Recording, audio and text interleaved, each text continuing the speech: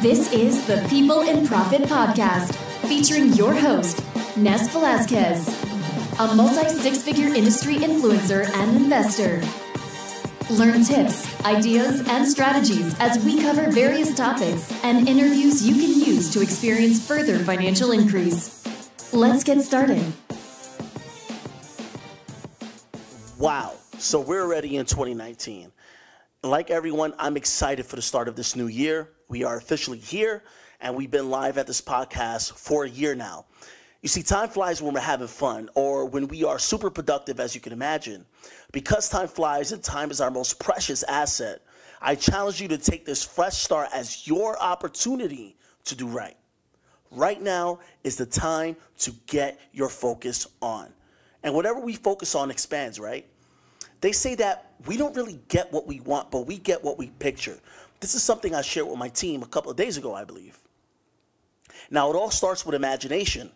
Ask Walt Disney, all right? Well, you can't really ask him. You know, he's passed away, but this is something that he quoted before. It all starts with imagination. Every invention, every kind of art you could think of, all started with an imagination, an idea, which led to transitioning into the physical world. It became physical. Now, somewhere along the line, we lost the light in our eyes, the kind of light that we had when we were kids, where we had no filter. People would ask us, what do we want to be when we grow up? And we told them exactly what we wanted to be. An astronaut, a successful entrepreneur or investor, somebody famous. But as we grew older, we allowed other people to place their mental limitations upon us. One example I want you to think of, right? So this is something that I've been sharing for years, basically. But there's this experiment that happened. And what they did is they put fleas in a jar. Now, fleas have the ability to jump over 6 or 7 feet. Those little things, those little insects could jump as high as 6 or 7 feet. So they put fleas in a jar and they put the lid on it, okay? After a while, after the fleas kept hitting their head on that lid from the inside, after a while, they became accustomed to that, right? They adjusted to that limitation to the point where when you unscrew the lid, now they don't jump as high as they used to, 6 or 7 feet. They jump to where that limitation used to be. And it's the same thing for a lot of us. We get told no over 37,000 times before we reach the age of 5. We have so many limitations upon us that as you get older, people are just throwing their limitations upon you. They're throwing their doubts, their insecurity, their fears onto you. Doubt and fear is the biggest killer of dreams. But here's the thing about fear. F-E-A-R is just false evidence appearing real. Most people, when they face with hard challenges, they give in to that fear. F-E-A-R. Forget everything and run. But you're different. We want you to be different. Because if you think different and you act different, you can have some difference in your life. I want you to look at the word fear and turn it to something that's meaningful. Turning to something that empowers you. F-E-A-R, face everything and rise. We all suffer anxiety at several points of our lives. We all suffer from nervousness whenever something big is about to happen or a big challenge is about to happen. But what separates the hero from the coward is what we do with those feelings. What separates the hero from the coward is what we do from those feelings. So it's important to get your focus on. Keep the big vision in mind. Because like I said, it all starts with imagination. 2018 was a year of transition for me. I had shifted from being a 6-figure home-based business expert to becoming a multiple 6-figure trader in the financial markets. Now, both routes require one hell of a learning curve, and it has a lot of ups and downs. Now, when you have downs, it hurts, right? It hurts so bad sometimes that when things get a little smoky, it's easy to lose sight of the bigger picture. And that's precisely why I started this podcast, to speak to those who are doing everything in their power everything in their power to fight the weight against them. For those who are stepping outside of their comfort zones, I applaud you. But in all reality, when we talk about the comfort zone, what I really mean is the familiar zone.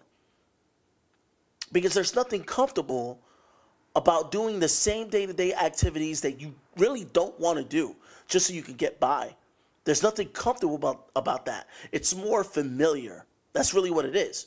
We stick to what's familiar, and we tend to stay away from stuff that are a little different.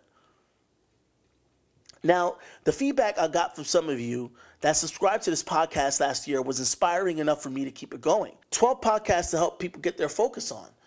And the bottom line is, just like what Mr. Holton Buck says, you have to believe much bigger, much sooner to really, really have high performer level success. So I'm going to share a couple of New Year's facts with you, and you may find this interesting, you may not.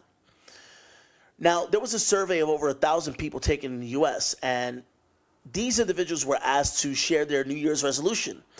Now, here's the data according to Statista.com, right? 53% want to save money, 45% want to get in shape.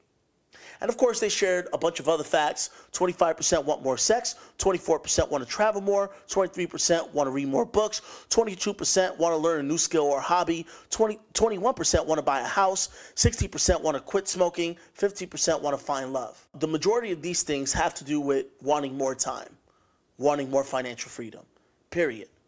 Time and financial freedom, and of course, the ability to be able to enjoy your life. Because when we talk about health, right, why do people want to be healthy? Because they want to live longer. They want more time. It all relates to time and money. Now, here's some more facts. Unfortunately, 80% of New Year's resolutions fail by February, according to Business Insider. Now, why is this? I believe it's because we are creatures of habit. It takes focus, commitment, massive action, and discipline to stay persistent and consistent. The most challenging of those is the commitment and discipline part.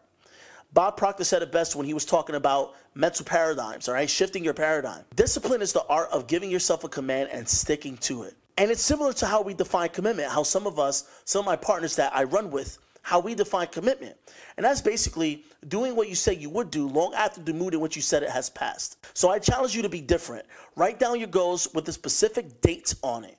Napoleon Hill gave us the formula in his book, Think and Grow Rich. It's an American classic for aspiring and already established entrepreneurs and investors. Even for people that are not particularly involved in the world of entrepreneurship and investing, this is still a great book, okay? Now, studies have shown that being clear with your goals and writing them down significantly increases the chances of you achieving your goals. Some experts say more than 30%. So let's go through the 6-step formula for writing your goals. Number one, you gotta be very specific with the exact amount of money you desire. Number two, determine what you would give in return. There's no such thing as something for nothing. Number three, establish a definite date that you want to achieve your goals by. Number four, create a definite plan. Basically, create your plan of action and act now. See, most people have a ready, aim, fire mentality. So this is why people experience this procrastination. Procrastination is the assassin of opportunity. This is exactly why people have this analysis paralysis. They overthink things to the point where they literally do nothing. So instead of having this ready, aim, fire mentality, have a ready, fire, aim mentality. You just got to learn as you go. Everyone is going to fail at some point. But what is fail? F-A-I-L, your first attempts in learning. So act now. Don't act later, act now. Number five, write a clear, concise statement of the money you desire, what you will give in return. Write down that specific date that you want to achieve that goal and describe clearly the plan of action that you will use to accumulate it, basically. Number six, read your statement aloud before you go to sleep and when you wake up every morning. I know the majority of the most successful people I know, a lot of them started pretty much reciting aspirations that they have for themselves, which is pretty much the ability to lie to yourself, to program your mind to attract it. Your vibe attracts your tribe, right? So aspirations are important. So when you write your goals down and you're really, really specific with them and you're reading them every morning and every night, you're programming your mind. You're shifting your paradigm. Now, I'm aware that along with already established entrepreneurs and investors listening to this podcast, we do have aspiring ones. Most aspiring ones need direction, or at the very least, want some verification. They want to know if they are actually on the right path. And I'll tell you, observe the masses, and pretty much do the opposite. Most people are treading on the path of least resistance. But what they're going to find is that they're going to get where everyone else got. Nothing really different. You just have to roll with the punches. There's no way around failure. Everyone wants to cut corners, but what happens is if you keep cutting corners, you're just going to run around in circles all day, all year. So if you're an aspiring entrepreneur and you don't know how to do it, you don't know how to become a 6-figure earner or 7-figure earner or 8-figure earner this year, there's several ways that you can go. Grant Cardone pretty much shares this in some of his trainings. You can get involved in real estate, affiliate marketing. You can own a business, get involved in direct sales, network marketing, franchise a business, and get into some investments. But the bottom line is, there's always a way to put your money in play. Now, I really wish that grade schools could teach us stuff, but unfortunately they don't. And I find it interesting because in the United States, we're built on capitalism. We're built on capitalism. So pretty much if we were told this, if we were younger, then that would have better prepped us for the future that lies ahead. Now, some of you are listening to this and saying, hey, look, I come from a successful family. I come from, whatever, and I was taught this. Well, that's good for you. But for most people out there, they weren't taught this stuff. We're built on capitalism. So what does that mean? Basically, what that means is this. The more that you could exchange your value for dollars, the more successful you could become. So what product, service, opportunity, invention, what is it that you could come up with, to exchange whatever value that you have for dollars? All you have to do is do that and do more of it. Find a way to become valuable so you can exchange your ideas, you can exchange your value for dollars somehow, some way, and do more of it. Now, 2019 is your year for the taking. It's yours for the taking. So what I challenge you to do is use Napoleon Hill's formula to write down your goals, get more involved with what's pushing you forward towards those goals. You need to commit. Commit right now. Commit right now for the next 5 years. Commit right now. Most people overestimate what they could do in a year. They underestimate what they could do in 5 years. You could be quantum leaps ahead in 5 years through the power of compounding. Let me tell you something. Compounding, the law of compounding works. You don't have to be an investor to know that. It works. We're taking numbers out of the picture. If you ever read the book, The Slight Edge, it pretty much talks about all the things that you do extra now eventually is going to leave you quantum leaps ahead in the long run. So once again, get committed, be committed, be disciplined, take massive action, and stay persistent and stay consistent. You can change. You can find a way to turn your passion into a paycheck. And I challenge you to use your imagination once again like you did when you were a kid, because thoughts do become things.